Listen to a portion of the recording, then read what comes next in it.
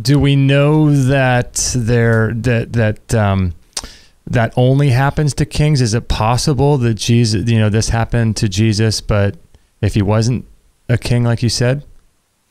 Well, I mean, the Gospels are quite clear that he was a king, and there's no reason to think that he wasn't.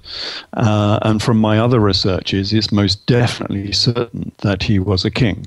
The carpenter business is just a diversion. It's a mistranslation.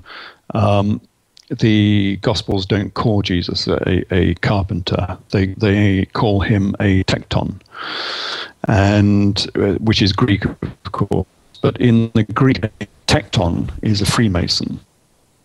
And you can look that up today. So Jesus was a Freemason from the Judaic law. And that's why we have all this building terminology within the Gospels. That's one of the reasons why St. Peter was called Peter, because his name wasn't Peter, of course. His name was Simon. But he was given the title Peter Kephas, which means stone. So he was the